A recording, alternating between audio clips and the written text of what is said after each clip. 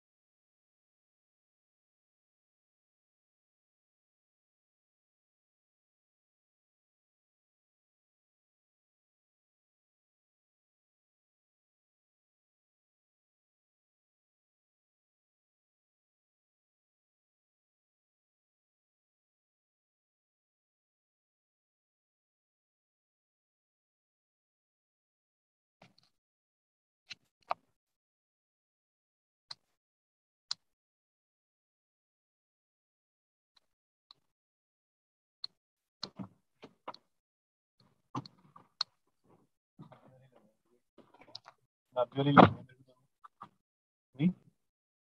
पता नहीं होंगे। अच्छी है सिगरेट पी। हाँ नहीं वैसे ही मैं मतलब छोटी लग रही है काफी एज में।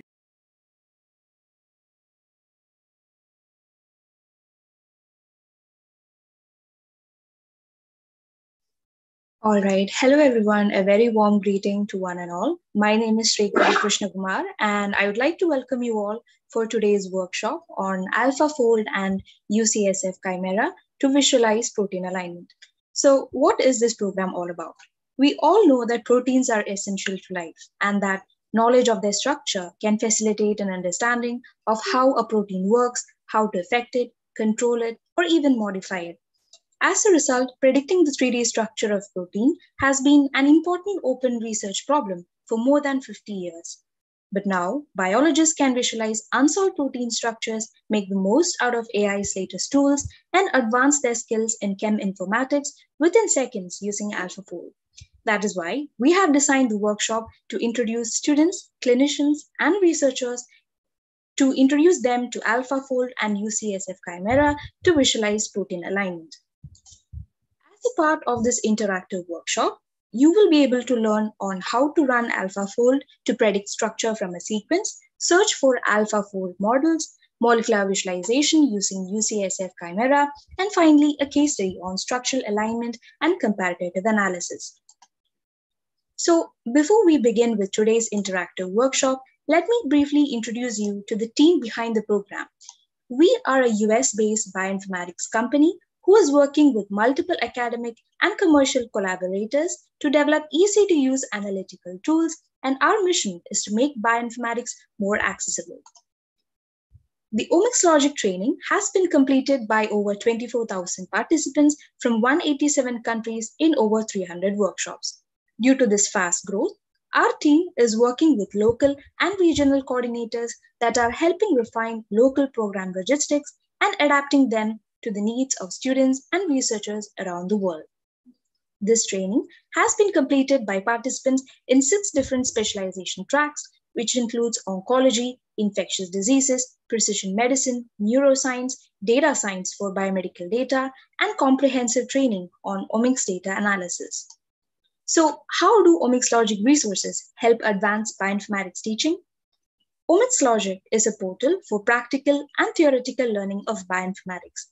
It takes a combination of training modules, data analysis tools, curated project datasets, and interactive sessions with mentors to give the student a clear path up the Bloom's taxonomy pyramid. No matter what the user's initial experience with bioinformatics is, Omics Logic is a useful tool for gaining a baseline knowledge of the theory behind bioinformatics, analysis of large datasets, and introduction to basic coding languages like R and Python, or even beginning a data analysis project. This program comes with an access to the Omics Logic courses, which include courses on bioinformatics, precision medicine, multi-omics, including genomics, transcriptomics, metagenomics, and epigenomics, data science that includes using R and Python, and even example projects of different fields which you could learn from and replicate for your research work. Users will be given directions to access the tBioinfo platform for bioinformatic processing and analysis of data.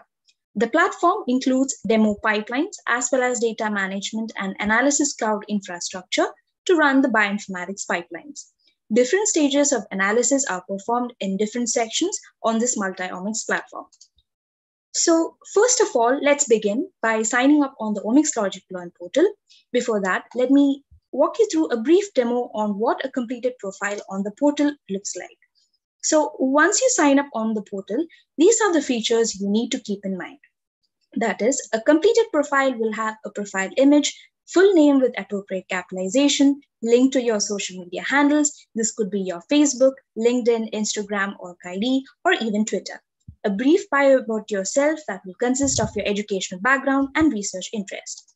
The mentor can view your progress under the Activity tab, and the courses you are currently completing will appear under the Courses tab. Finally, after the completion of the courses, the certificates will appear under the Certificates tab. So with that, let us begin by signing up on the portal. I'm sharing a link to the portal in the chat box.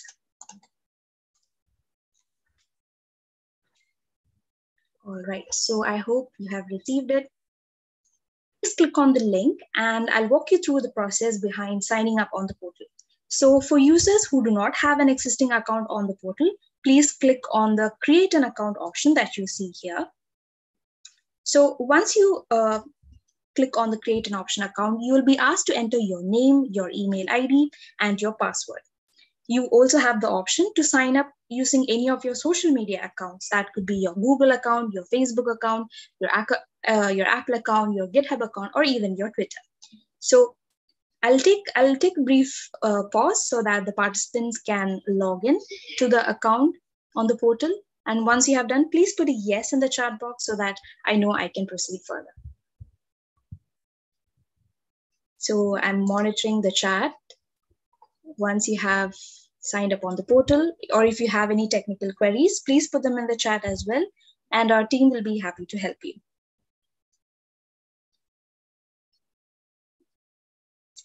All right, I've got 2 yeses. I'm waiting for rest of the 40 participants. All right. All right, great. So if you have any queries, please put them in the chat box and I'm proceeding further. So since I already have an account on the portal, I'm going to click on sign in, login now option, and click on sign in. So once you sign in, you're able to view the various courses and example projects under the courses tab. So please feel free to browse through the list at your own pace after the workshop. Now, once you click on the tab that says welcome back with your email ID, this is the most important step that I discussed during the presentation.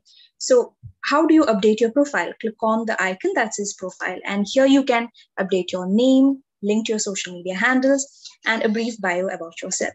So under the activity tab, the mentor and the community manager will be able to track your progress. And once you start taking any courses, it will appear under the courses tab. So in my case, I'm currently completing the Python course too. And if you're completing any projects, it will be uploaded here. And if you're enrolling for any of the programs, you will be able to view that here. All right, so far, if anyone has any queries, please put them in the chat box and I'll be able to guide you. And with that, now I'd like to pass on the stage to Dr. Mohit Mazumdar, who will be leading today's interactive workshop. Over to you, sir.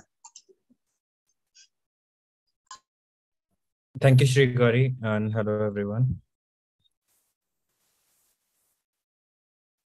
Okay, let me share my screen.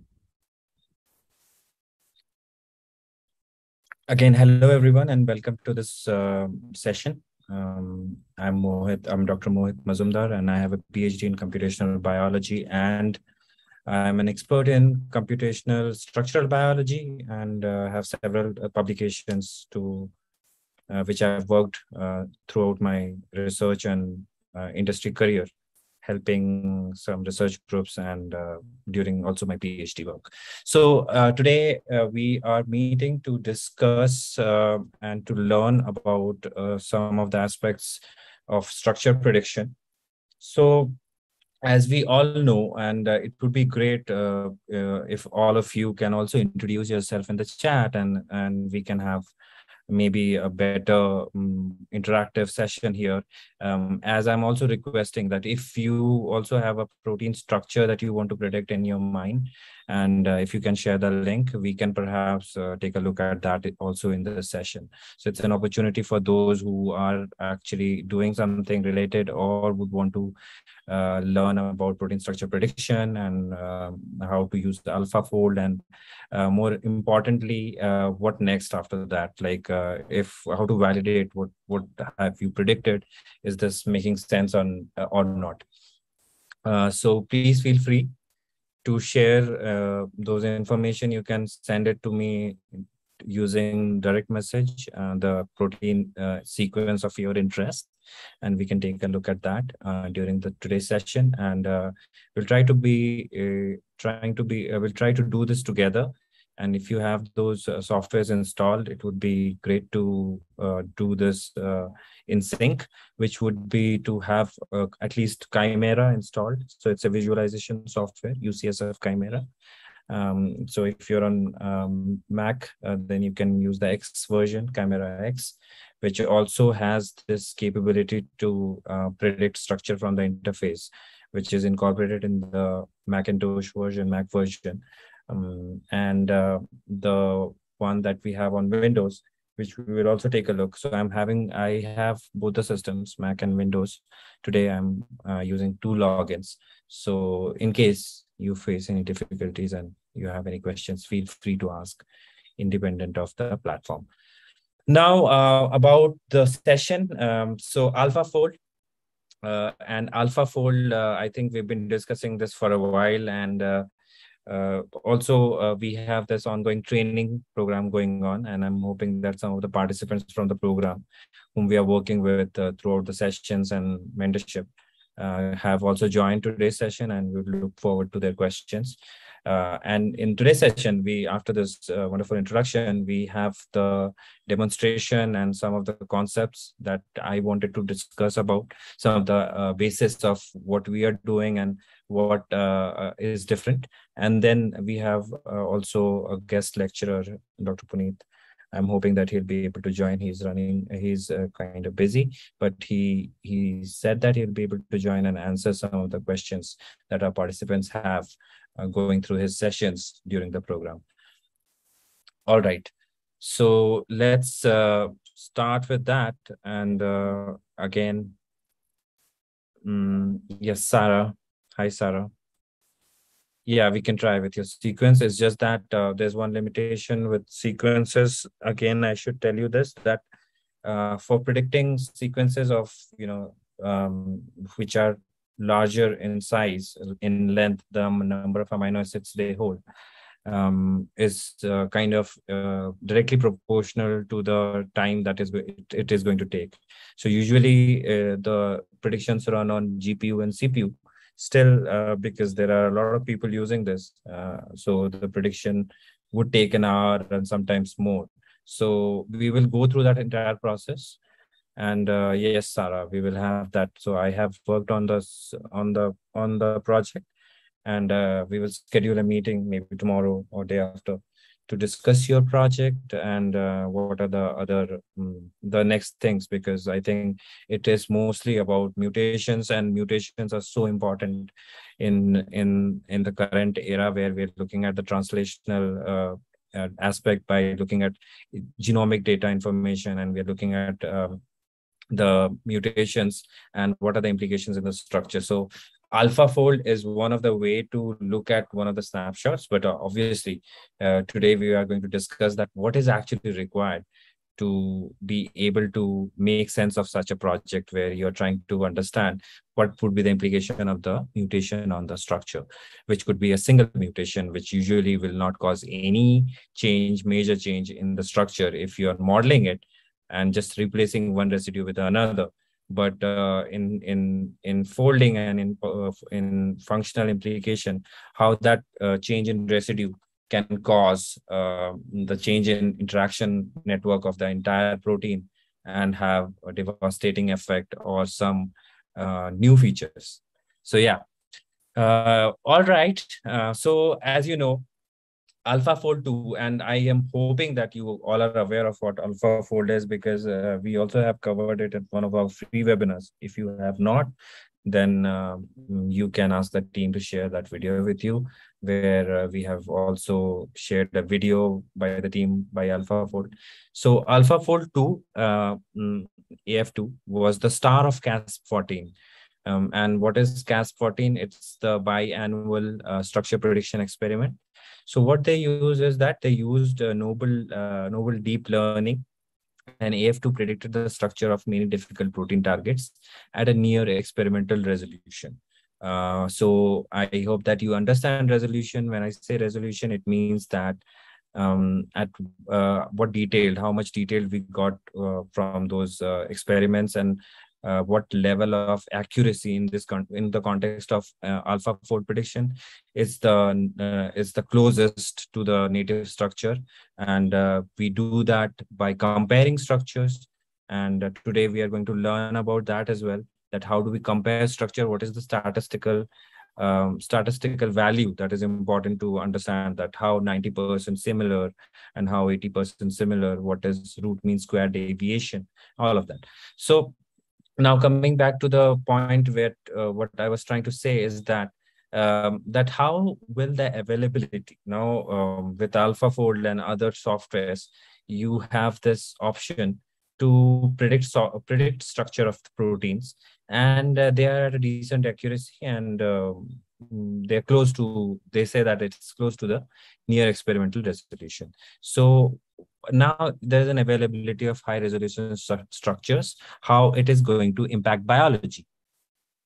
So first, structure alone does not provide the biochemical function of the protein, nor can AlphaFold 2 predict the phenotypical function, which is often the result of complex interplay of proteins. So there could be RNAs, there could be DNAs, there could be metabolites, which could give us the complete picture. Now, that's why one of the key steps for doing this is the first step, which is to get the primary structure, and then from that three-dimensional structure, you try to model protein interactions by looking at the complex structures and the complex interplay of protein and DNA and all of that. So that is one of the possibility to be able to do that model further, like go one step ahead with this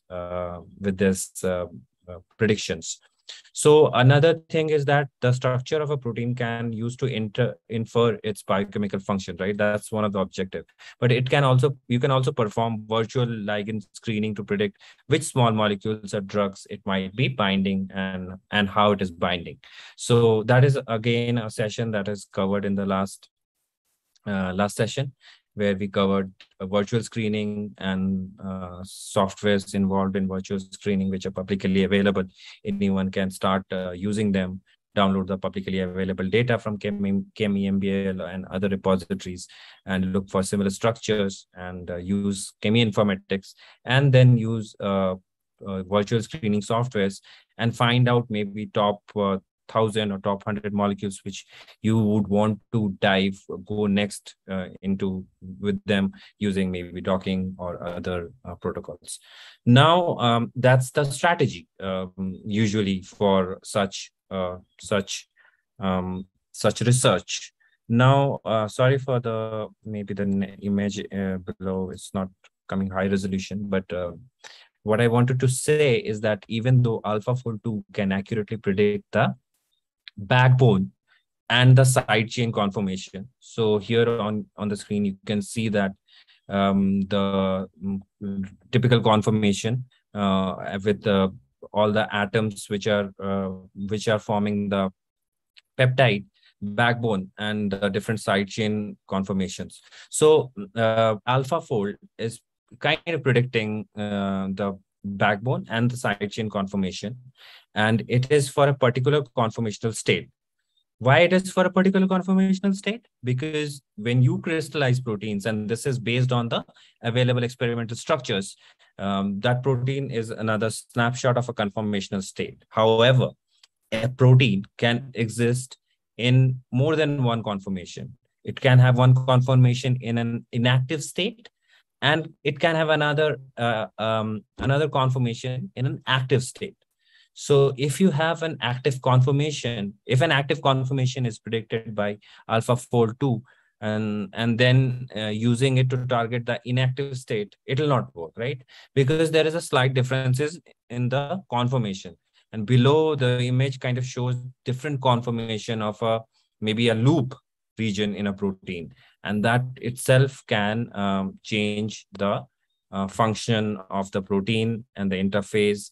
And having that multiple conformation allows ligands to bind, or specificity, which is very important in drug discovery and drug designing. So prediction of protein structures via the representation using backbone dihedral angles that you can see on the screen has really recently achieved significant progress. And that's why I was I was kind of discussing in this slide is that what we have been, used to is structure-based predictions, and those predictions are based on multiple sequence alignments, and then finding similar structures, and then modeling using them as a template, and that has been a common practice using either modeler, Swiss model, and all of that, which works really well for closely related proteins. Now, the recent achievements, and this is where everyone should know, is on the ongoing surge of deep neural network. So the deep neural network in research in general has a huge implications and has been used so widely. So today we are going to review some of those aspects of how the advancements have come up in deep neural network, and also we observed that in the protein backbone angle prediction research, there has been an overall trend to employ more and more complex neural networks. So instead, like what people are doing, they are adding more features. Many of these research groups, they are adding more features that might add to more predictive power to the neural network. But then there is this important aspect in machine learning, is that when you have, it could be argued that when you have redundant features, that could rather clutter the scenario, because more complex neural networks needed to be counterbalanced with the noise. So, and this is a practical experience that people from machine learning has maybe experienced, that when we use a lot of features, then there's a lot of noise that has to be countered. So from artificial intelligence and machine learning perspectives, problem representation and solution approach do mutually interact and does affect performance. Now, that's the key takeaway. Now, a case study.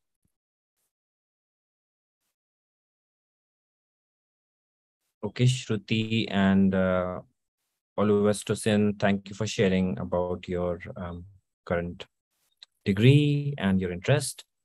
Now, as we are discussing this as a understanding that how the new structure prediction softwares are being used, how they work. So before we go into the live session, the demo session, the objective is for you to understand that what is the logic, how it works, what are the advancements. So that's why we are covering this, and I hope that this is informational. Now, something new. So on July 2022, a Chinese group, biotech firm called Helixon, they launched this software called AlphaFold. I don't know if you have heard about AlphaFold or not. This is after AlphaFold. So the first computational method to predict, they claim it to be the first computational method to predict high resolution protein structures from a single primary sequence, also what AlphaFold does, but this is using a different algorithm. So this new study by this Chinese researchers fills a much encountered gap in structure prediction and inches closer to the protein folding in nature. So AlphaFold is a protein structure prediction algorithm that uses a protein language model to predict structure. The algorithm works without multiple sequence alignments, which means it's faster because AlphaFold and also works on divergent sequences compared to AlphaFold because it uses multiple sequence alignment. And one of the reasons, if you compare, so unlike AlphaFold does not rely on the MSAs, and then AlphaFold potentially better suited for proteins that have low sequence coverage. Because multiple sequence alignment when you do may help AlphaFold, because it has that additional information, but it could work without it as well. So AlphaFold can predict up to at least almost 4,000 residues and all. Then about the comparison and understanding that what are the different models that are available that are really at par on CASP, the recent CASP, where there was a competition and people are checking accuracy. So the new model developed by Helixon, they claim to be outperform Rosetta Fold. So another important software in structure prediction is Rosetta Fold that is widely used and achieve similar prediction accuracy to AlphaFold 2 on the recently released structure. So in a study, the researchers said that they have used a new combination of protein language models that allows them to make prediction from a single residue. And this is by using geometry-inspired transformer model trained on the protein structure. So OmegaFold leverages a deep transformer-based protein language model that is trained on large collection of unaligned and unlabeled protein sequences to learn single and pairwise representation and use it as a feature to model the distribution of sequences. Now, the Omega protein language model, which they are calling PLM, can capture using that. What this does, like in a layman's term, is that it captures structural and functional information encoded in the amino acid sequences through embedding, and then they later feed it to a geometric inspired transformer neural network to distill the structural and physical pairwise relationship between amino acids. Finally, they predict out of all of this. This is kind of complex, but when you think about it in terms of the features, then it is actually not, and it's developed by research groups. So our objective is not to do this and like develop something, but to utilize it and understand that how they are different, which tool to use when. So this is a very important aspect of bioinformatics, because thousands of tools are available online, which one to use for your research, and this varies from problem to problem. So that's why biology is kind of challenging. So again, that's what I was coming at, that all of this, then finally they do a structural module that predicts the 3D conformation of all the heavy atoms. Another folding algorithm is called the ESM fold. It uses a large scale language model for protein prediction. The improvements in the language modeling, perplexity, and the structural learning continues through. They have 15 billion parameters. Just imagine that. It's just because of the high throughput and this now computational power. This has been possible through deep neural network, and that's what I was putting emphasis on comparing few algorithms which uses deep neural network, and like AlphaFold uses a neural network-based architecture, and the training proceeds based on evolutionary, physical, and geometric constraints of the protein structure. So that's AlphaFold, and then you learn about OmegaFold, and then ESM fold, and then Rosetta Fold. So all of these folding softwares, they are kind of comparable, and they could be used to, if you're working on a really important problem, you would want to take opinion, like when you visit a doctor, you have something serious, you want to take opinion from several of the doctors. Similarly, in this case, when you are trying to predict a structure, you would maybe take a look at the other predictions and then evaluate which is the best. Now, this is the overview. This was the overview. This was the understanding of how we can maybe use multiple softwares, how they work, understand, and then use it for our own problem. Now, the last slide is about the challenges, because one of the things that I was discussing with Sarah here is also like, modeling mutations. So mutation protocols are a key tool in computational biophysics for modeling unknown side chain conformations. So in particular, these protocols are used to generate the starting structure for either protein docking simulation or protein molecular dynamics simulations. So the accuracy of this initial side chain backbone placement is kind of crucial to obtain a stable and quickly converging in the context of, convergence comes in the context of simulations. So importantly, while knowledge of protein structure alone does not provide its biochemical, much less phenotypical effects, which we were discussing previously, structure can be an important component of this. The challenge is to develop tools that employ the more accurate protein structure to infer molecular function, ligand binding, protein-protein interaction, and then integrate this information with AI approaches to predict phenotype from genotype. So that's the entire picture, and that's where we have these several components which are important. So how inclusion of higher quality structures improves the ability to predict the drug side effects, the efficacy, and the role of missense variations in non-Mendelian diseases, depending on the accurately characterization of the interplay between many molecular players.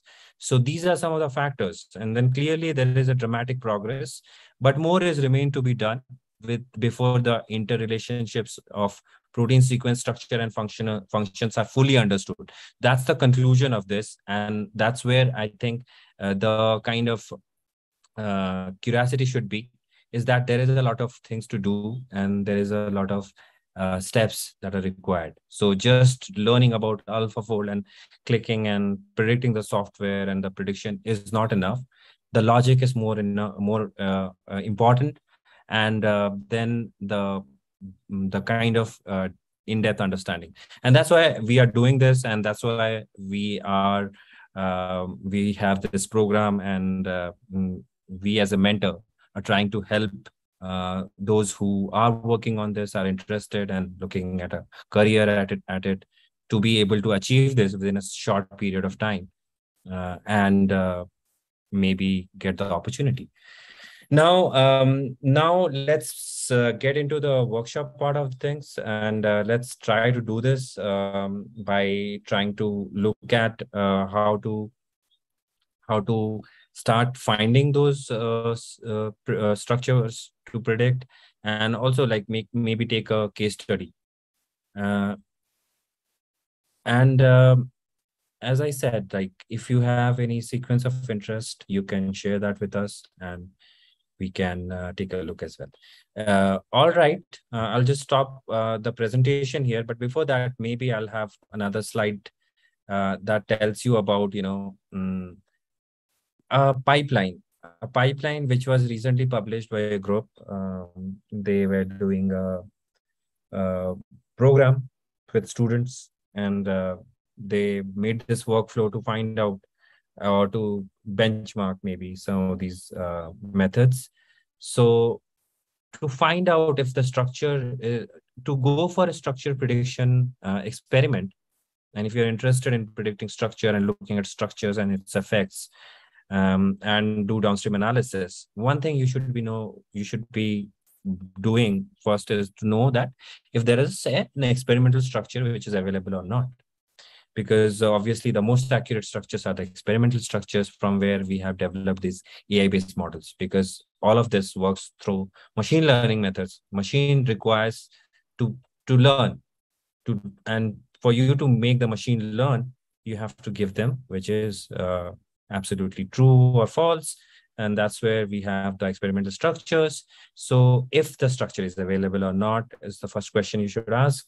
Go to PDB or do a blast and find if this sequence of yours is available on the protein data bank or not.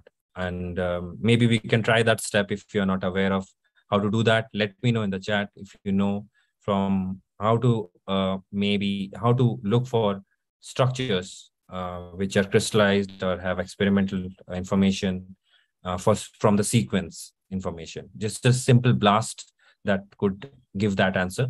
And if you are aware of it, all of you, then I'll not take that step. And if you're not, then I can show you how it is done.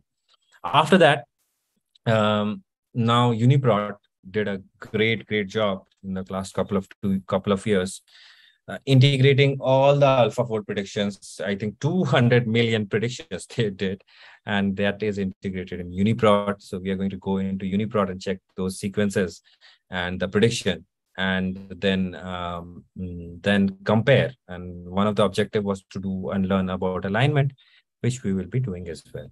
And then again, the size of the protein is one of the important factor here, as I was telling you, because you can install it locally, and then you have more computational power that you're drawing from your own system and not from the cloud. Because I think the Google Colab supports the run for 2 hours, and then there's a paid service that you have to take.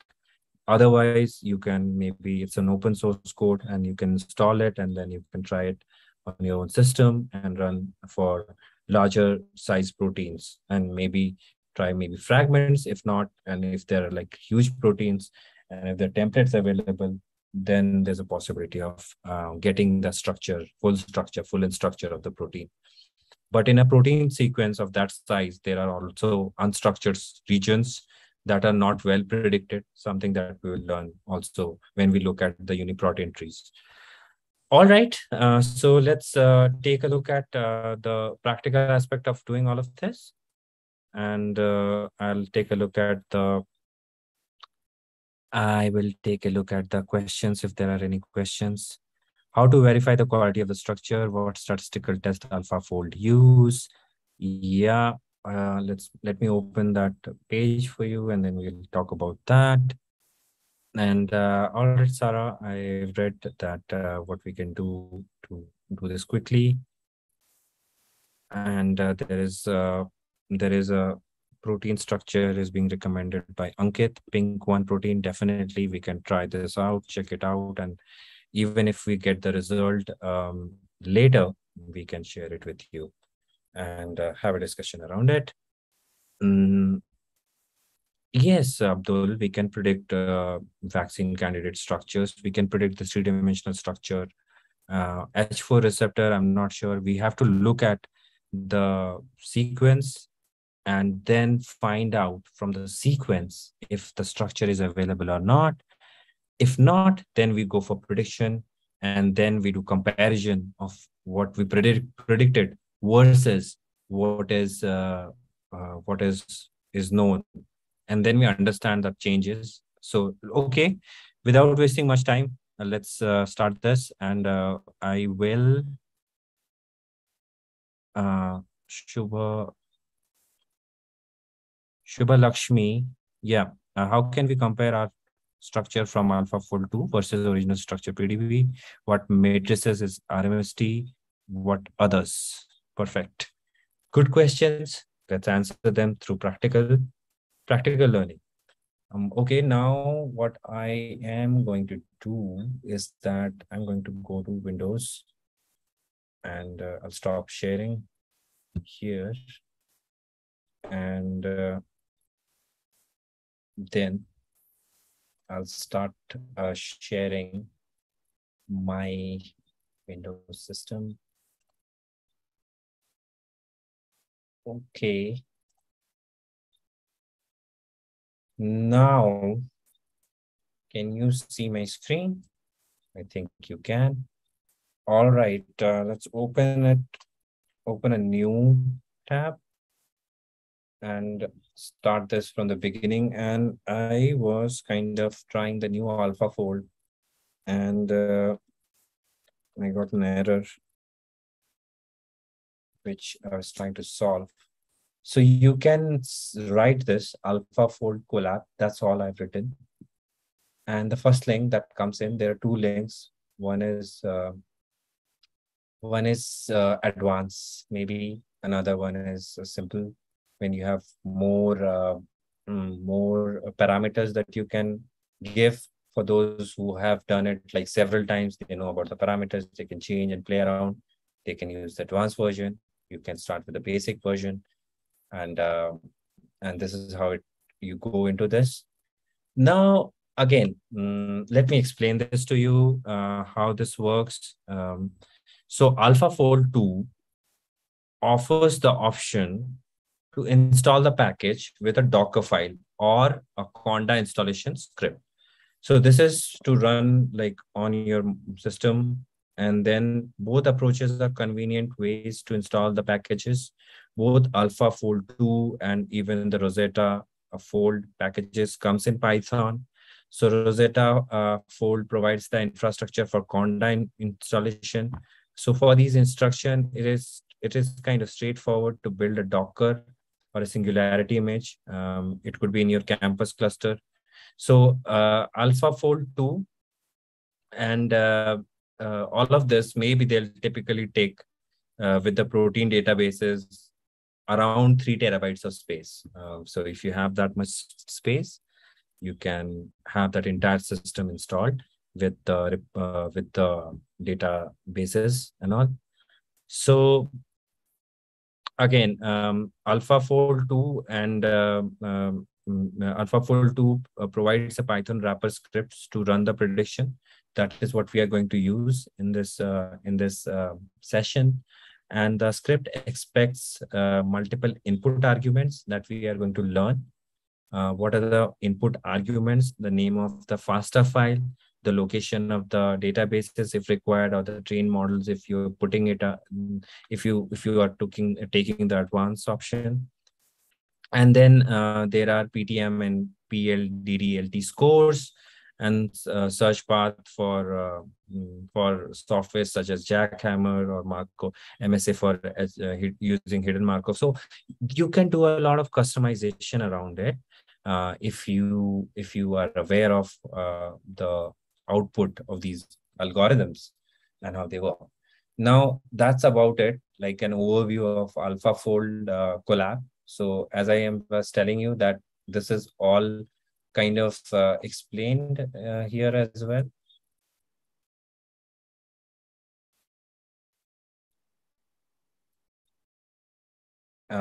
If you start from here, this is the database where we can search the sequences of already predicted structures, and there is a lot, as I was telling you.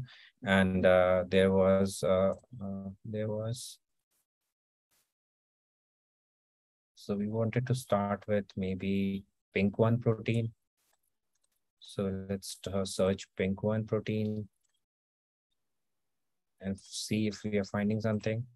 And meanwhile, as I was telling you that you can find it here and you can run this locally. And I was explaining you this in summary, the Docker image. If you are here, if you're like listening to this for the first time and you think these are like, very difficult keywords that I'm using, you need to go through the script and you'll be able to do this yourself. And if you're a program participant, then we can have a session for you to install this, perhaps.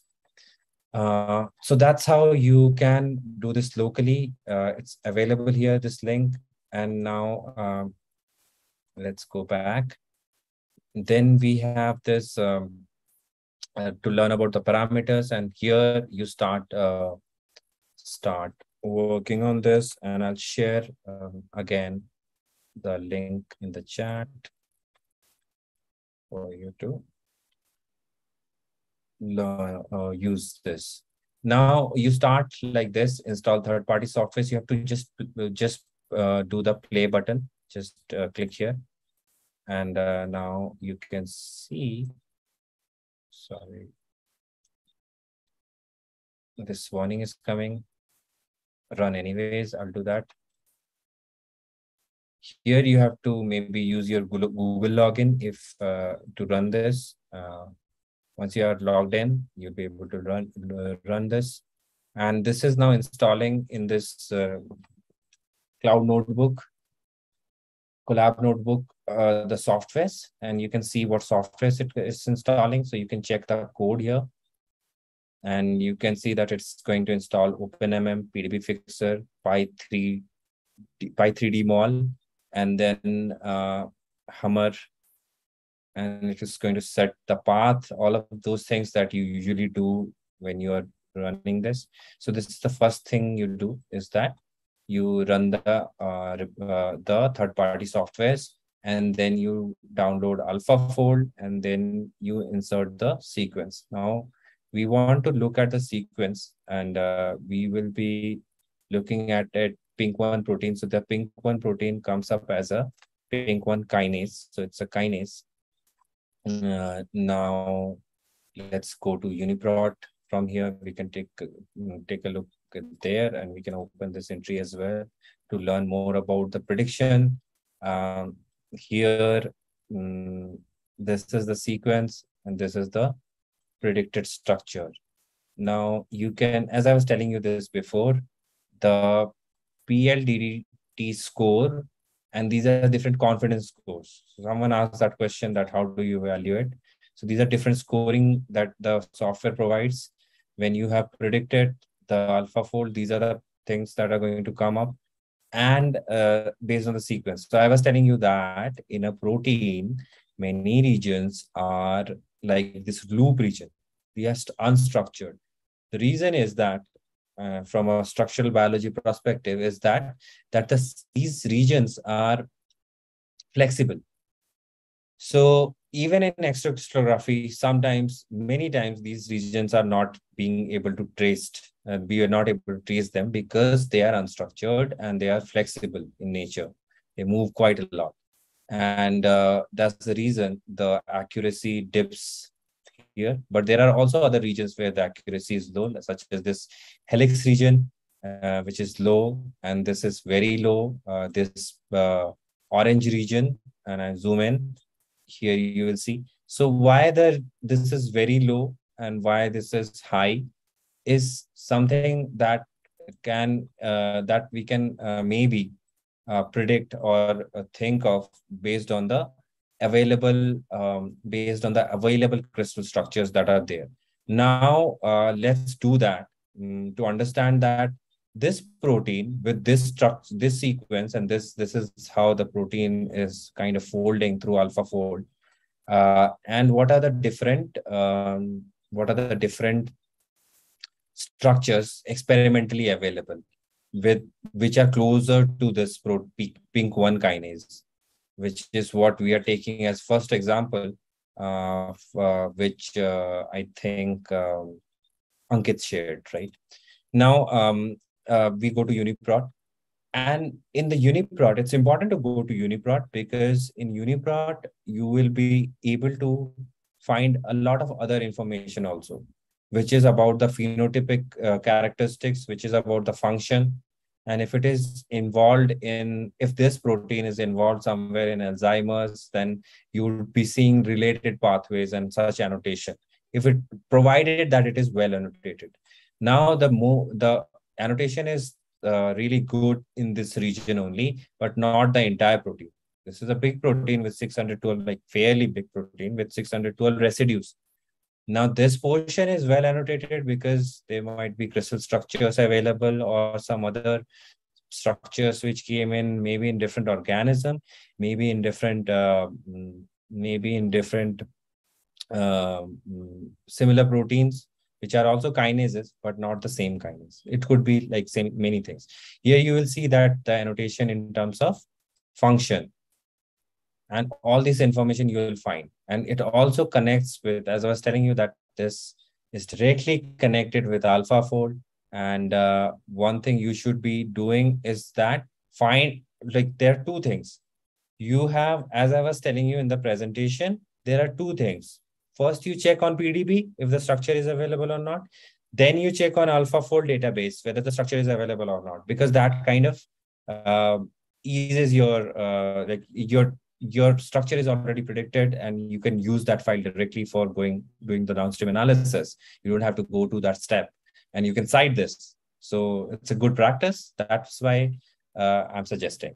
So now, as we were here, now we can download this structure. Let's download this structure. This is the same place that we got when we were here. Like it's the same place. So you can go from this UniProt ID, and you can directly also search this database. Now, what we want to do is download the PDB file, protein data bank file, which is what we are going to visualize in this session. All right, now we have downloaded the file. We have the sequence, and what we wanted to look at is also the sequence, and then check whether how much of this is, experimentally known, maybe homologs or something like that. So what we are going to do now is that we copied this sequence. We got the sequence from UniProt. Please note that. And then we also have the predicted structure from AlphaFold. How do we predict the structure? We simply take these steps. We take step one. What we did, we installed the third-party softwares. Then what we did, we downloaded AlphaFold. So let's download that. This is the next step. It's getting downloaded. And then we are trying to make a prediction. But with already predicted AlphaFold structure, we have also seen that how the model is looking, what are the confidence level of this model, and we have downloaded the structure and also the sequence. So we have also got the sequence like this, and I've copied this sequence like this. Now what I want to do is to know if this sequence is crystallized or part of it is crystallized or they're homologs or not. So I'm going to do BLAST, protein BLAST on NCBI. Just Google protein BLAST P NCBI and you'll get here. And I think many of you are pretty much versed with this and know about this. But for those who don't, I'm just showing them how to do this. So you have now pasted your query sequence here. Now, what you have to do differently here is just that change the database. Just use protein data bank. Now, what it will do is that it will search your sequence against the protein data bank and suggest us if the structures are crystallized or not. So this is to do searching for sequences that are experimentally derived or not. The structure is if experimentally derived or not. Now, the second thing you would want to do is do the know if the structure is if predicted or not. And how do we do that? I'm going to come to that. So protein structure, no, protein sequence similarity, I think.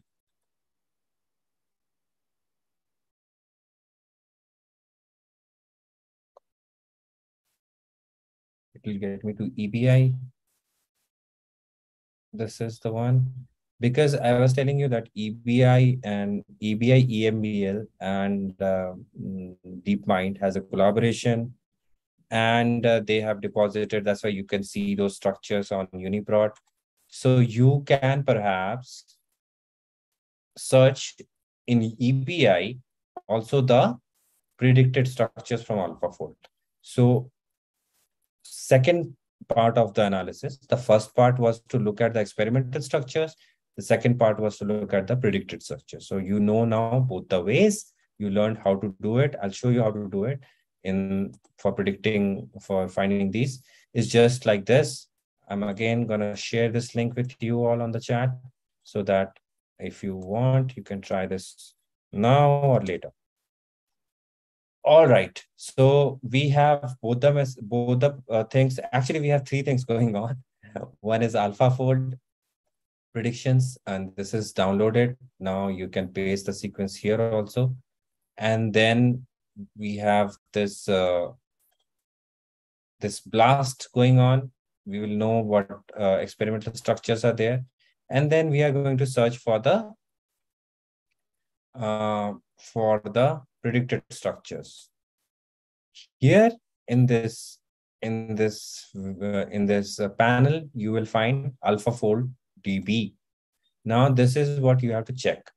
And here you want to paste your sequence. Sorry. The sequence is here. So I'll paste the pink one sequence. And obviously you can do it for your protein. I'm just giving this as an example. And the session is also getting recorded. So those participants will get the recording and they can later try this out with their own sequence of interest and also connect with us to helping. Now you have selected this and you have selected structure, repository, and you can search with these parameters and you can get a notification via email if it is going to take time. Now I'll submit this, and we also, it's still ongoing. This is a large protein, as I was telling you, comparatively 600 residues. So it's going to take some time. Now coming back to AlphaFold. Now the structure you have now let's download this structure. Now we have already downloaded this structure. Now let's open the structure in Chimera and visualize this protein and do protein structure alignment. because that's what we wanted to also do. Sorry. So I'll search for Chimera. I have it installed. If you have not installed Chimera, I'll show you how it is done. You just simply write Chimera UCSF, and then you'll have the download Chimera page, also the home page. In here, you go and download the Windows version. If you're on Windows, you can download the Mac version or the Linux version, whichever version is suitable for your system. Now, after downloading, you need to install it by simply going through the instruction, which are written here. So I've already installed it and it is right here. So the latest version is 1.16, and I think I've installed the 1.16 version, but I also might have the older version, which I've forgotten to uninstall. So I'll check for that, the latest version.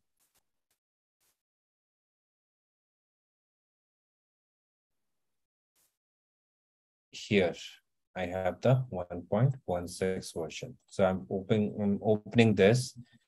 And now we kind of downloaded that file, right? From AlphaFold, we did downloaded that by clicking here. And the file is downloaded here. I think, no, this one. All right. So if I double click, this will open in PyMol because my go-to software is that, but both of them are equally good. So you just open this like this. I mean, you have to go to the path where this is kept. So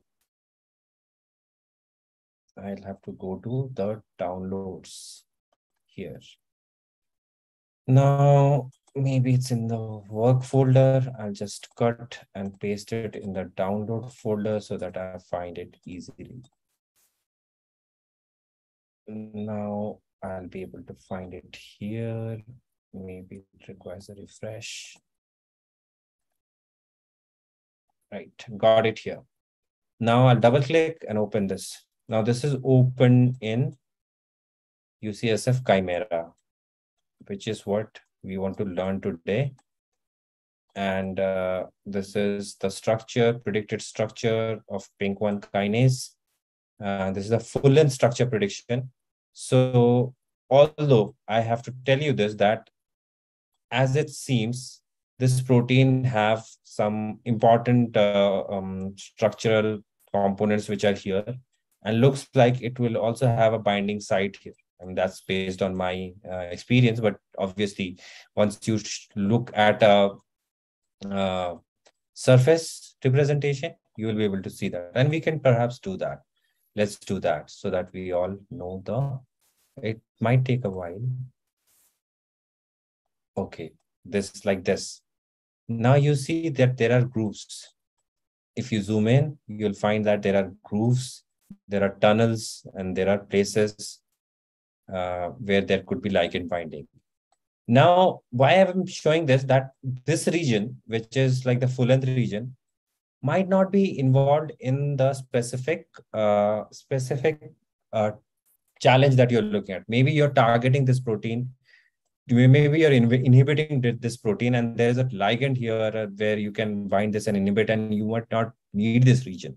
So many times, as a computational structural biologist or maybe a cheminformatics person, you will not be worried about the full structure. You are more focused on a specific area of the structure, which is well predicted and which is kind of has more information.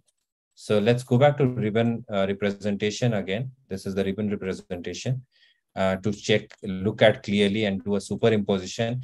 I am waiting for the results from NCBI BLAST to do the alignment. Now, this is important information. Here you see it's a serine threonine protein kinase, PINK1, putative, where structure is known. And this is the organism. And this is the score.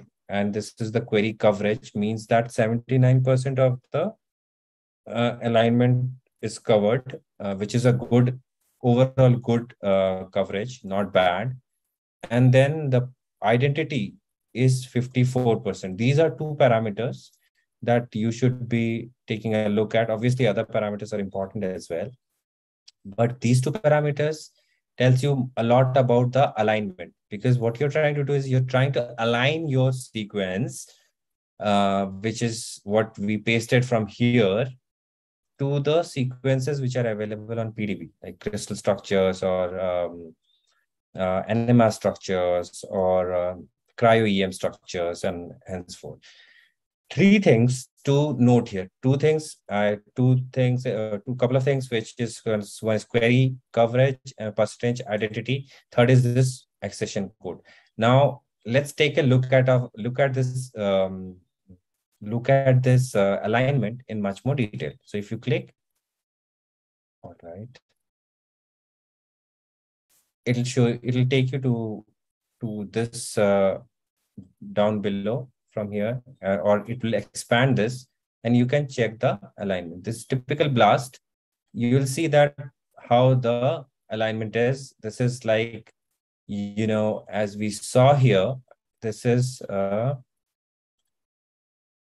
79% coverage and 54% identity with this PDB ID 74K. Now let's download this PDB and compare this with the predicted structure.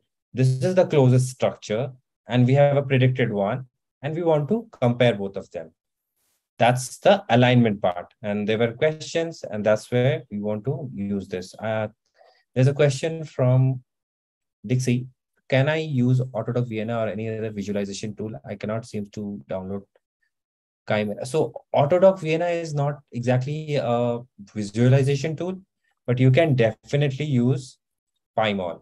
I'm going to show it right now. This is another visualization. I'm going to double click this is my default software. So this is PyMol. So you can try PyMol.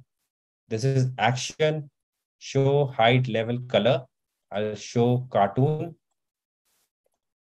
Just this way, you are being able to take a look at cartoon. And in the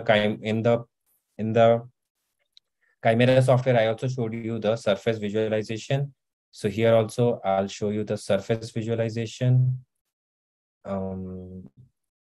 Surface. Now you can see the surface, and obviously you can change the color.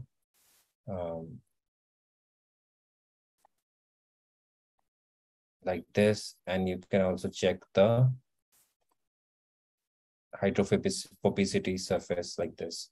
So yeah, similarly, I showed you two softwares. One is Chimera, one is another PyMol. Do similar things, and maybe I'll come back and again show you how to do alignment in PyMol.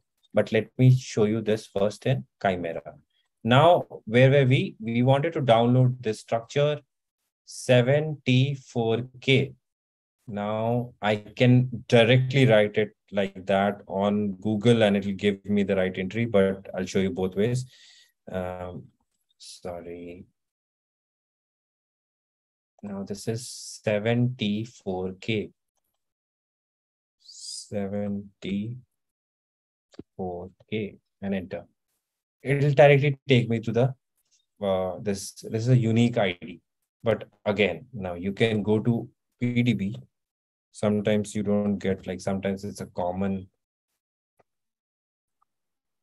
4-letter word that might give you multiple results.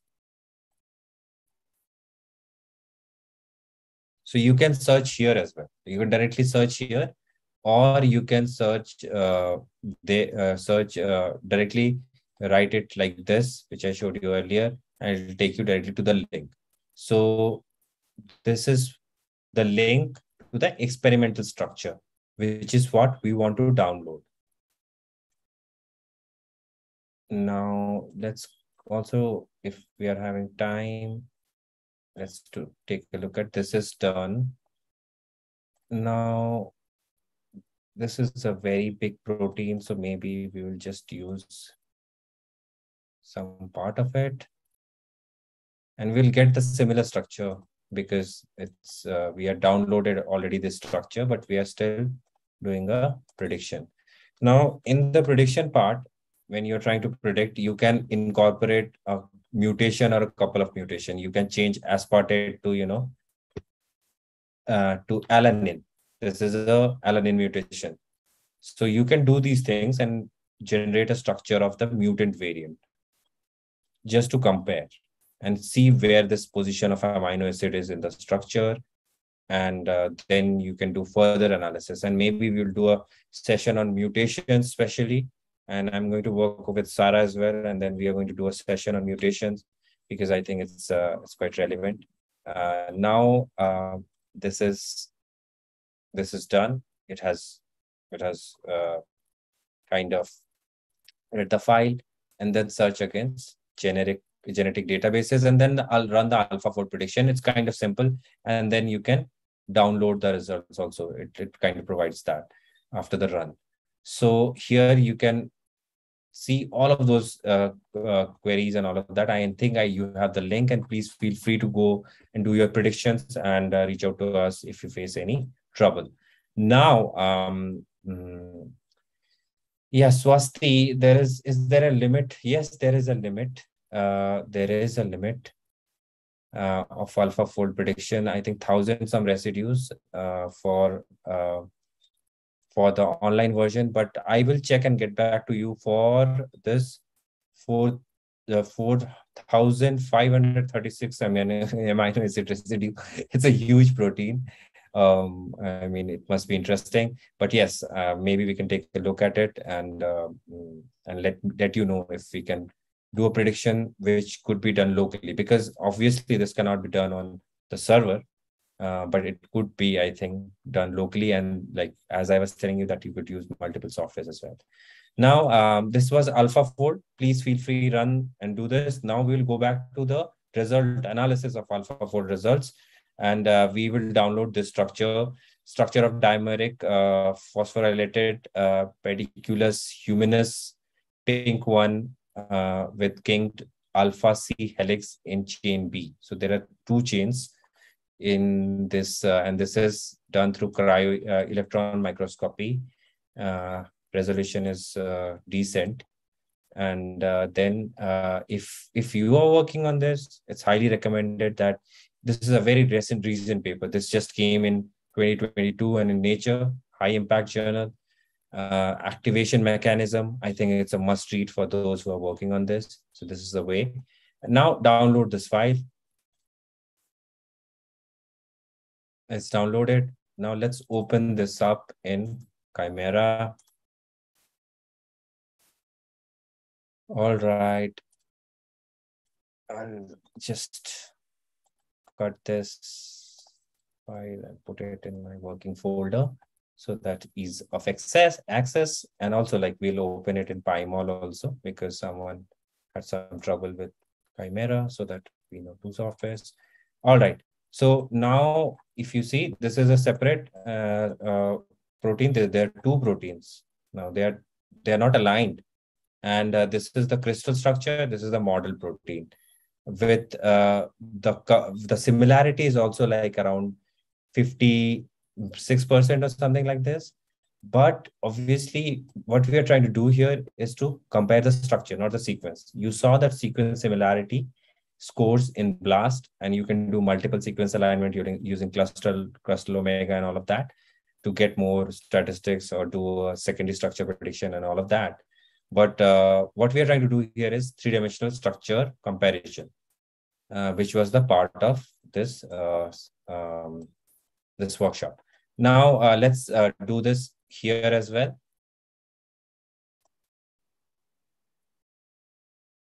This is loaded. I guess so. Yeah, here. Now you have two proteins on the screen, and you want to align these two proteins and know statistics wise that how closely they are aligned. And if this protein one of the objective of alignment is also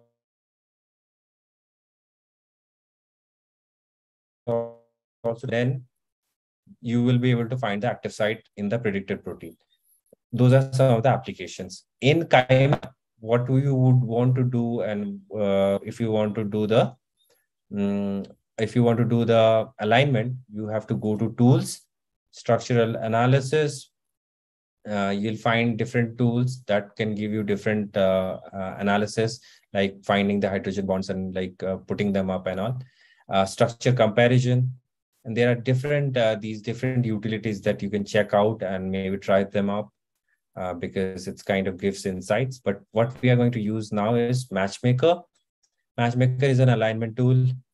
And in Matchmaker, you have options to change all of this. And if obviously, if you're aware of these, you can change the algorithm to Needleman, Wunsch, and Smith-Waterman. Many of you who have taken bioinformatics would have learned about the substitution matrices, all of that. But we are not going to change anything because we are going to do a default setting, which is mostly suitable for most of the problems. Now, what we want to do, our reference structure, here it is an important aspect. Our reference structure is the crystal structure. Our structure that we want to match is the predicted structure. So I've selected, earlier both of them were selected. I selected this. This is a selection. This is reference structure. This is structure to match. You can change that. You can keep this as a reference structure and this as a structure to match. But as this is a crystal structure and this is a predicted structure, so we are using the crystal structure as the reference structure. Now I'll just say apply, and then it will align these. So I've applied and it's computing and it's going to align these structures. Now it has aligned the structure. Now you see, this is the predicted structure versus and this is chain B. So this is additional. But you can see that how the other part of the chain is interacting, which was not there in your predicted structure. Now, how can you see which one is which? Because I think you're getting confused. So let me do this. And we are done with the Matchmaker. This is a model panel. You can choose whichever you want to visualize. This is your crystal structure. And this is your model structure. You see there are some regions which are, now you can see that site, this part of the interaction, because you compared it with the crystal structure. Now you can do several of such comparisons. It is required to do such comparisons. And how can you do these several comparisons? You can simply refer to your BLAST results. Here you will see that there are multiple structures that have come out, not just one, many. So you can find out, do some comparison which are closely related, up to 50% maybe. Take these 7-8 structures, or maybe many of them are like copies. So maybe 3-4 structures you will get, and you will do a comparison. That will be a good image for your publication, for your report, that first image. All right, so this is how you do it. Now statistics wise, when you run this, there is a console. Okay, so Chimera command line. You can also use command line to do some of these selections. And reply log. So you have to click on reply log and it will tell you the statistics. So the statistics it's going to give you is something like this. So this is the value that you have to report in the paper publication or elsewhere or wherever like you're showing this, that these many atoms aligned from each amino acid, and this is the RMSD. Now RMSD of 0.844 means that these structures are close, very close, because RMSD of 1 is also like considered to be close. When there is a higher RMSD 3, 4, 2, 5, 6, then it says like the structures are dissimilar from each other, like getting more and more dissimilar. So it's a good alignment that you've got because it's a good RMSD value, 0.084, which is less than 1, which is considered to be a good RMSD value. And you can keep this to gain on talk about this structure, which is compared with another structure.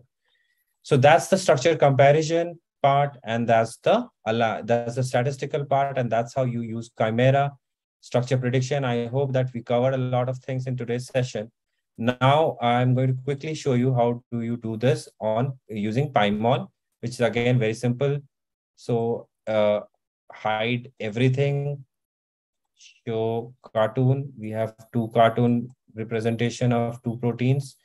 Now here there are two tabs. You can choose, like you can deselect, select like this, deselect, select like this. Now I want to align this protein, which is the predicted one, AFA0A836 to T74K. So I'll align this protein into the crystal structure. This protein into the crystal structure. So AF, you see where I'm clicking. I'm clicking in front of AF and I'm clicking the A button because A is action. From action, we'll find different options. In the action, you'll find align. Then you can align to just a selection, but you can align to the entire molecule. Now 74K. This has a different alignment. You see, this is the alignment that we got from PyMol, which is also a decent alignment, but you can see. Let's check out the RMSD.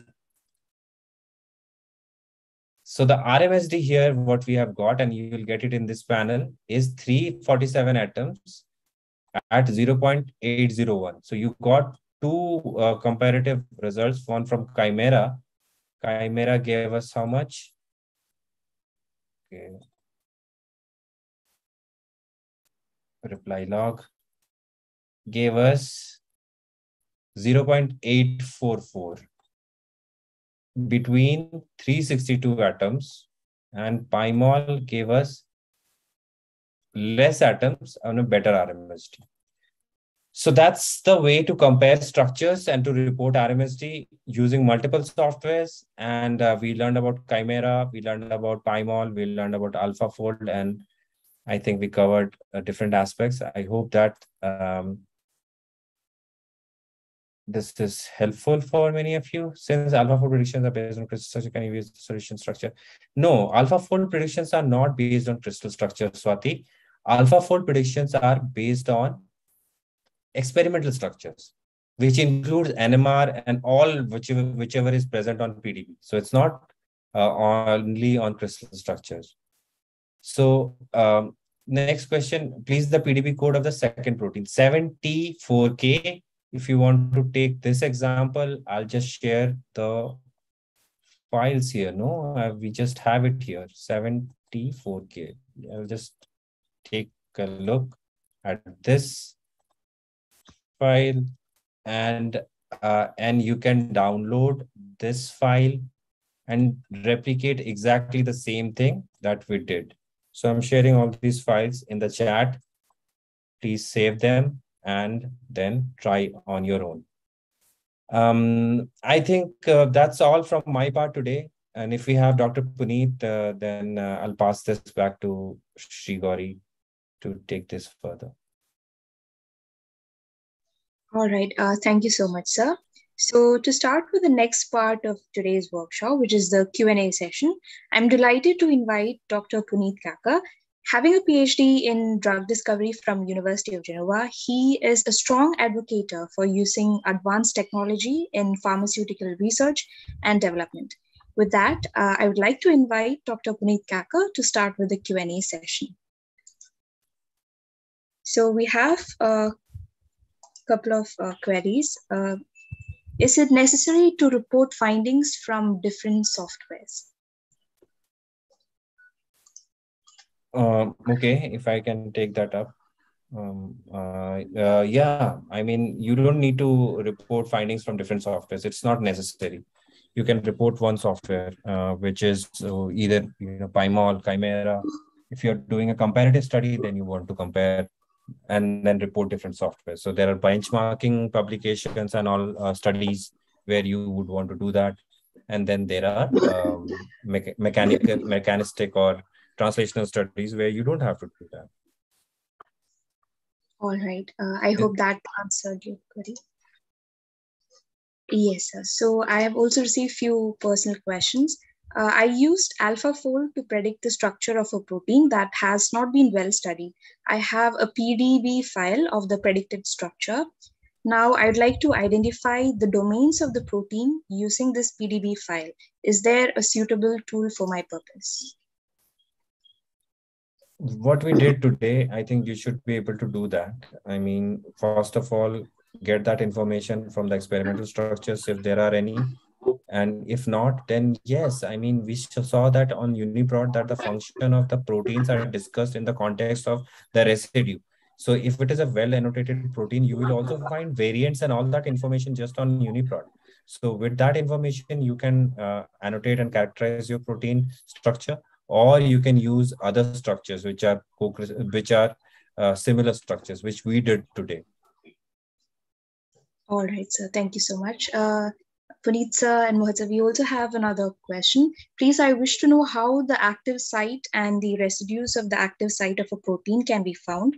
Also, how to attach ligands and cofactors to AlphaFold predicted structures. Okay, so active site prediction, there are many tools which are also available for active site prediction, but what we are looking at is that in active site, there are characterized active sites. So to find characterized active sites, you can do structural comparison and find such active sites, and also find co-crystallized or co-bound cofactors or ligands based on comparing with other structures which has a similar fold, which is through the AlphaFold repository or through the PDB repository. Two ways you can do that. Another aspect of doing this is to take a look at the solvent accessibility, surface area, and all of that, which is like taking a look at the surface and understanding what are the different tunnels and holes and pores where that you can do also using PDB sum. So PDB sum is a tool where you can find out about these different sites which are present in your protein. All right, sir. So there is also a question. Are there any applications to use AlphaFold beyond structure prediction? Sorry, can you repeat that question, Shrikari? Yes, sir. Are there any applications to use AlphaFold beyond structure prediction? Yeah, I was telling that we have kind of discussed this, that what we can do is with that base initial information, we can we would try to infer molecular function, ligand binding, protein-protein interaction, and there are so many things that one can do. Like this can be like based on the structure. There are several dynamics analysis that one would be more likely to do, that how these molecules behave in motion. So yeah, I mean, there are a lot of things one can do, but like for structure prediction, AlphaFold is one of the tools.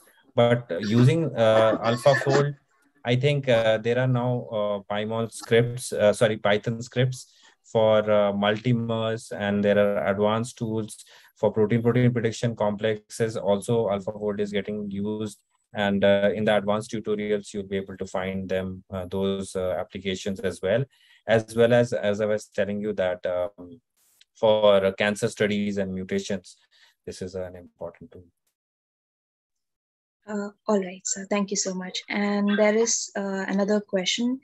Could you help me? I generated the predicted structure protein by using AlphaFold 2. My question, how to identify the transmembrane domain and transmembrane helices?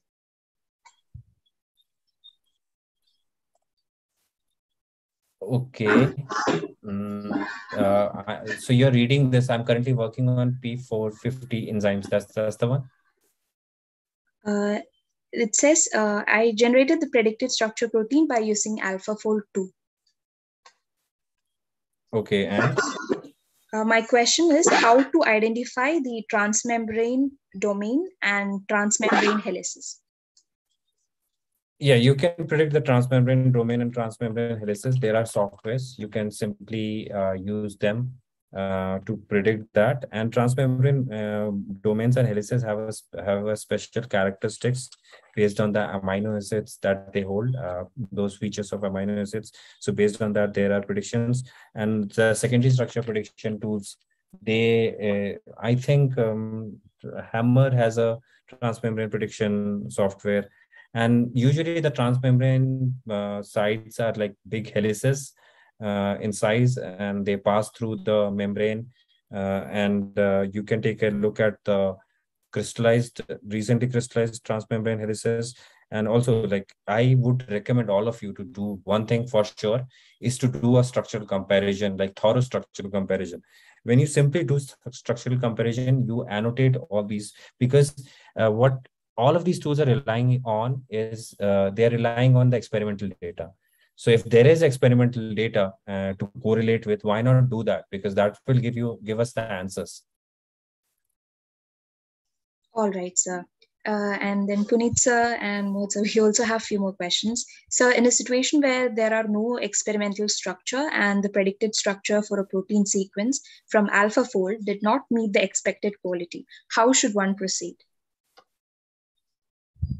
Okay, when there is not much available on experimental structure, it's become very, it becomes, it's difficult to validate, perhaps. It's even if you are predicting correctly, you are not sure if your predictions are going to work or not, unless there is a wet lab validation. So that's what I have kind of understood and like realized during my PhD also. For those proteins where the structures are not at all possible to build, people use ab initio methods. And then there are methods where you can think of, folding that protein from the very basic sequence.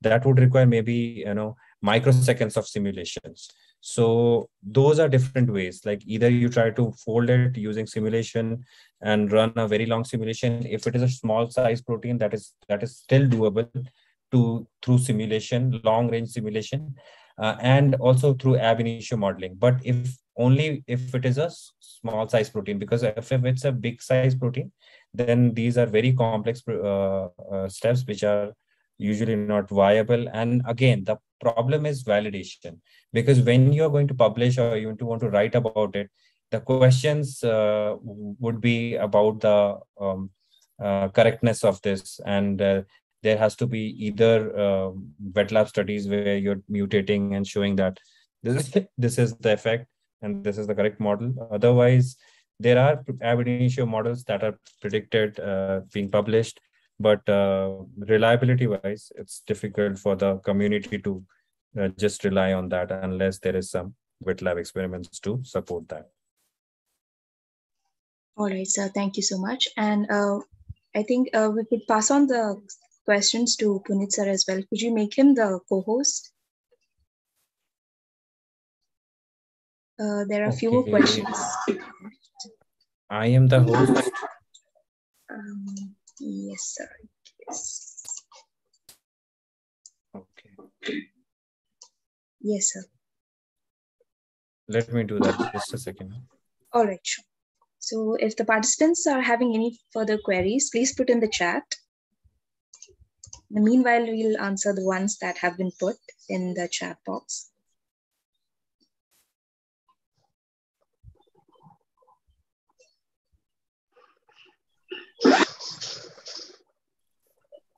Hello, Dr. Puneet. Can you hear us?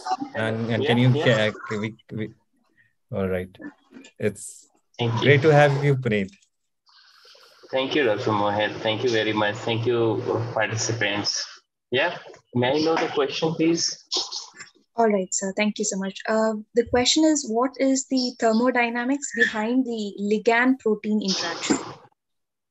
Okay, so thermodynamics studied can be done in a lot of ways, and more important is to understand the kinetics of it. The critical part of understanding the ligand protein interaction is its residence time. So consider that you are developing a non-covalent inhibitor for a protein of your interest, and you wanted to understand that how your molecule is going to behave once it is binding to the binding site of the protein or the target of interest. Now, how much time this compound interacts remain in the binding site, that is also important consideration. And all those considerations comes uh, from the thermodynamics, from the kinetics studies of protein ligand interactions. Also, when you are doing molecular dynamic simulations, everything, a lot many methods actually require thermodynamics to see binding and unbinding of the ligand. So very important aspects, and without that, uh, without understanding of the thermodynamics and how it is being used in simulations, ligand binding interactions would be very difficult. All right, sir. Thank you so much. And the next question is, I'm currently working on P450 enzymes that use heme as cofactor. Please, how can this be attached to the predicted structure of the P450 for downstream analysis? Okay, I think it's a very good question. So when we perform molecular modeling exercise, no matter what method do we use for prediction of the structures, three-dimensional structures particularly, of the proteins of interest. The problem is how do we locate our um, the ligand, the binders, or the cofactors attached to it. The most appropriate step would be to perform the structure superimposition with the most similar protein, because in such cases wherever the cofactors are bound, especially the heme, the site around the cofactor remains conserved. So idea here is to perform the selective superimposition. If the overall superimposition of the protein is not great, align them from the experimental structures, try to replace the coordinates in a smarter way, and then if possible do some minimization steps. I think that should be sufficient just to optimize the interaction with the surrounding residues, and that should be fine. All right, I hope that answered your query. And then next question is, how does AlphaFold deal with multi-domain proteins, and what is a good approach? Predicting for separate proteins or predicting as a whole? Okay, so good question. I think in molecular modeling, again, it's a challenge is for the multiple quaternary structures of the protein, where you have multiple sequences, they are non.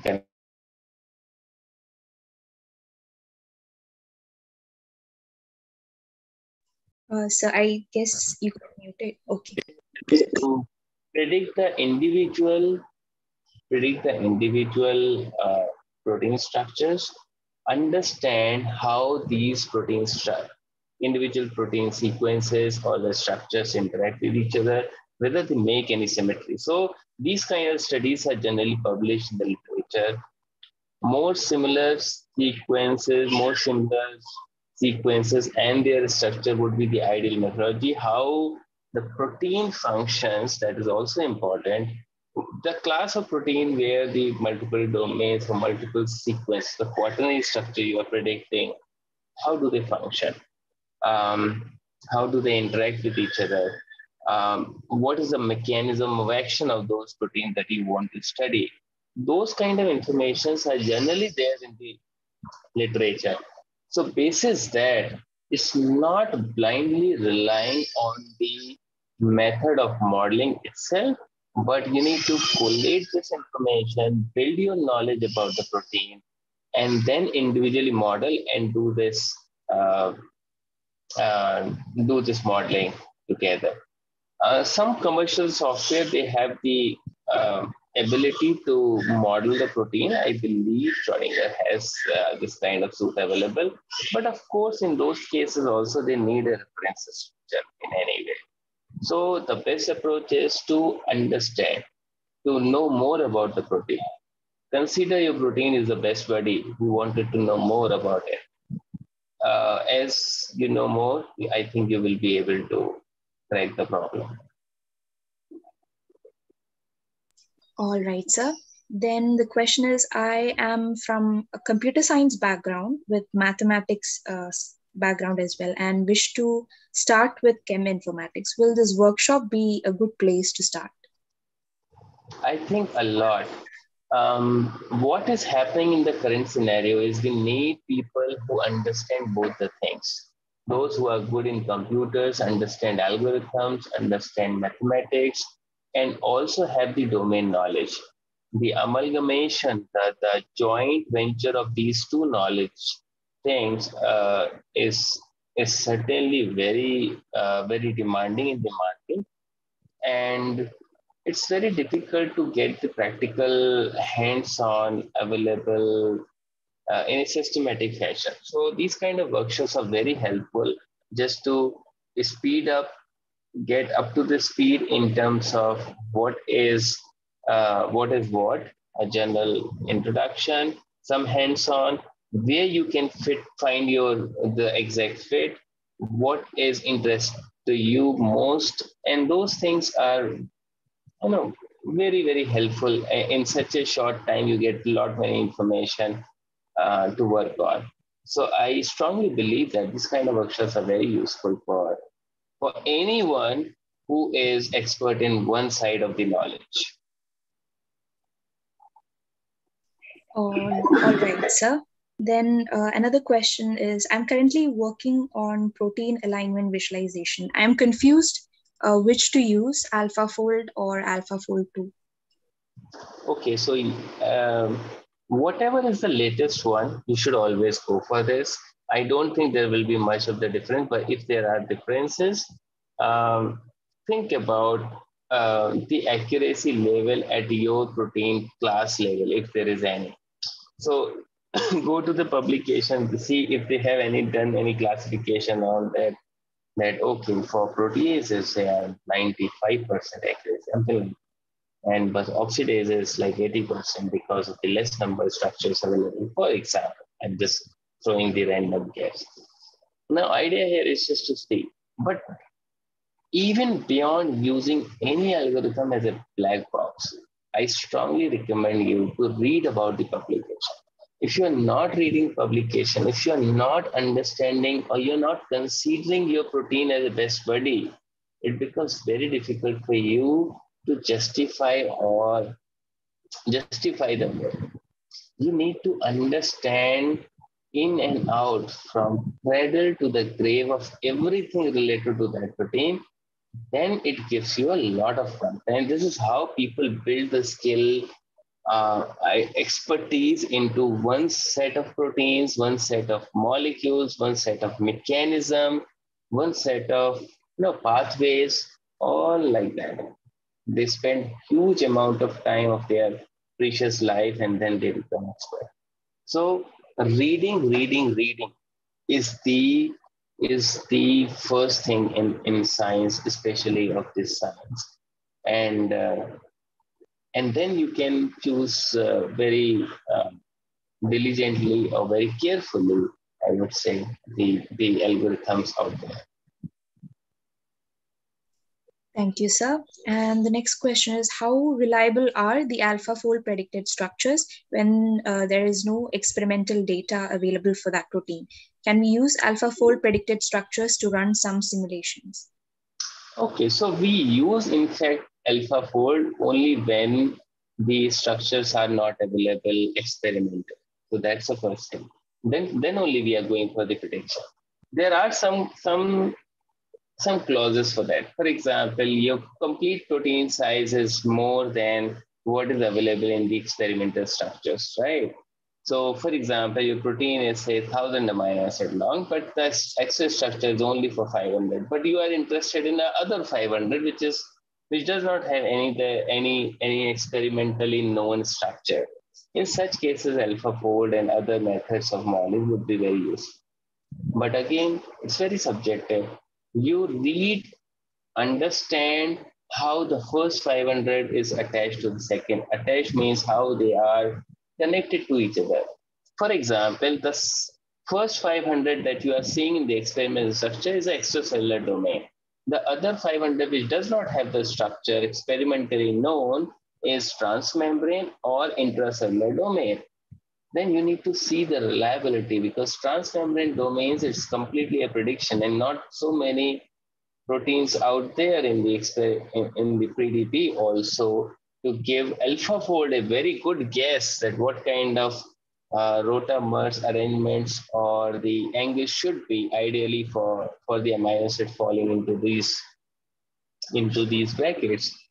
So the point is that if you want to do a study, but if you don't have anything, it's better to have something and then begin the study. So take AlphaFold like that. Consider that if AlphaFold is not there, you may be predicting with some very rough estimated methods. But since you have some good assumption of how the optimal arrangements of your amino acid backbone and side chain should be, you can take it from there. Go for simulation if you really want to dig into the more details. Run for some simulations, as Dr. Mohit was also saying in earlier question, and then begin your study. But that's not the end of things. Reading is the first thing that should be in the center of it. Then you will be able to answer the questions that you have framed, the hypothesis that you have in mind while predicting the structure. So the reading should be in the center. Thank you so much, sir. That was really insightful. And then are there any limitations to using AlphaFold that I need to be aware of? If so, what other alternatives can I use? Okay, so AlphaFold again is number of amino acids limitations we have already seen. Other thing is the binding ligands, the co-crystal adducts. The placement of water, they should not be very optimum. For example, if you want to do some water bridging exercise with your compound and how it facilitates the binding, that kind of study you cannot do. You can get the one screenshot of your molecule of the protein, but if you want to do the dynamic nature of the protein, then you won't be able to understand.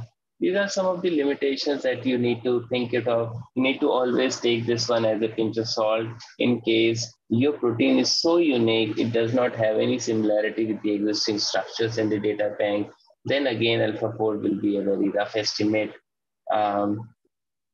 These are a couple of issues that I can think it of, or I know at least. And again, for whatever is the challenges, if you have new challenges which cannot be overcome by AlphaFold, but I would say don't even think AlphaFold will be the one-stop solution for all your problems. It's just one big step that can solve a lot of problems. That's correct. But there are more ways ahead. It's not like all the problems are solved, all medicine will be discovered, no disease will be the disease anymore, and everything will be all right. Unfortunately, that's not the case. So there's a lot many things to study and find the solutions for. All right, sir. The next question is, give distance between the N and C terminus as a distance restraint for a domain that always opens up during minimization runs. Okay, so if there is some bond which are opening up in some minimization, it means that they are not properly connected, I believe so. That should be the case. Or you are choosing a wrong method of optimization. So I would say if you have done some peptide building, I guess, as a peptidomimetics, make sure you clean the geometry before doing the minimization so that you understand that all the points are properly connected. A simple step of steeper descent, conjugate gradient, Newton-Raphson would work, or simple energy minimization should also help. Cleaning up the geometry, cleaning up the structure would be the ideal step from 2D to 3D structure transition. And I think that should solve the problem. I think the bonds are not properly connected to each other. All right, sir. So the next question is, hello, sir. I have identified AlphaFold structure predictions that might not be in the database. Will I be able to deposit as a student? I guess if that is the case, now I think in all the sequences in SysProt, I see AlphaFold's structures are available. But in case you do not see your structure available in AlphaFold, then you need to make sure your sequence is unique, your protein is unique. Just try to search it against BLAST, use BLAST against the NR database and then SysProt, UniProt, and see. The ideal step would be to deposit your sequence first into the database. Once your sequence gets submitted into the database, AlphaFold will automatically picks up the structure prediction exercise. Don't run it if your protein is really new. Don't rush for AlphaFold. Rather rush for the sequence submission, because that will give you a better prospects in future. Thank you so much, sir. And the final question we have is, can we use custom database of protein structure with AlphaFold? Would that be a valid approach if I want to predict structures of protein from same family or fold type? So you want to, if I understand, you want to train your AlphaFold as a, you want to use your database to train AlphaFold selectively, or maybe it's kind of using a transfer learning, for example. Or you want to do some, okay, if that is the case, I think the code is there. And you should be able to do it. But my point is that how big is your database? That's my point of concern. If you have, for example, all oxidases, you just have all oxidases, you compiled and made it, and then you want AlphaFold to be trained on all oxidases and run for a prediction of exclusive oxidases. That can be approach, but I think that may not be a very general one. Also, once you do it and you start publishing these kind of things, then make sure that you do a thorough testing end to end, cross-check the results, whatever are out there, whatever they have done. A huge exercise needs to be done. I would say if you are doing particularly this exercise as your PhD work or some very core, modeling stuff, then do it. If your main objective is to uncover the scientific findings of what protein does, what's the function, discover new compounds, then I would say keep that part little aside and maybe you focus more on the science part rather than building the whole database, learn, get the AlphaFold, learn on your database also. I think that's a little deviation because that's completely computer science part, and this is mostly on the scientific side of it. So it depends on what the I think that's possible if GitHub code allows. All right. Thank you so much, sir. So that was the final question. So if the participants have any more questions, please put that in the chat box. And before wrapping up with the Q&A session, I would like to request Puneet sir to share some thoughts on how one can make the most out of the workshops. You had mentioned some points. We'd like to add on some more to these points on how you can make. I think most important points, Sonalika and all the participants, basis my learning is that you need to have a likeness for your subject. If you really like your subject, you want to do a lot of research, you want to spend a significant amount of time of your life for the topic, then certainly you will keep asking questions, discover new and new things about your maybe a molecule, maybe a pathway, maybe a drug, disease, or whatever. Picking up a disease is a very good idea because it gives you a more holistic view of how you can how to see the diseases, discover drugs, what are the components involved. In cheminformatics, if you have a particular interest, I would say you pick up a disease of your interest, learn about it, get more deeper into the disease mechanism, what kind of drugs are already discovered, what are the challenges and clinical trials, why drugs are failing, why drugs are not getting approved or withdrawn from the market, why drugs are not so efficacious for those indications. A lot of areas are there. I think just start from one disease at a time and open up your mind of asking questions, more questions about the disease, more questions on the drug, and cover holistic view of the landscape of how the drug discovery happens. Once you do that kind of holistic view coverage, I think in future you can, whatever is a disease, I think you can easily be able to find or frame the solutions around it. This is what I think it should be. But liking for your subject and a determination that I will spend really good amount of time of my life would be the key step here.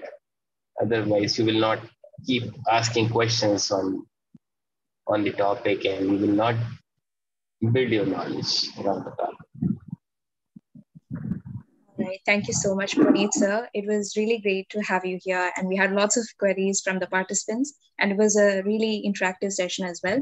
So thank you to all the participants as well for your patience, and the video recordings of today's workshop will be mailed to you. And if you have any further queries, you can reach out to the email ID that I've provided in the chat and the contact number. So with that, it's a wrap up for today's workshop. And thank you so much and have a great day. Thank you. Thank you very much, everyone. Bye-bye. Bye, sir.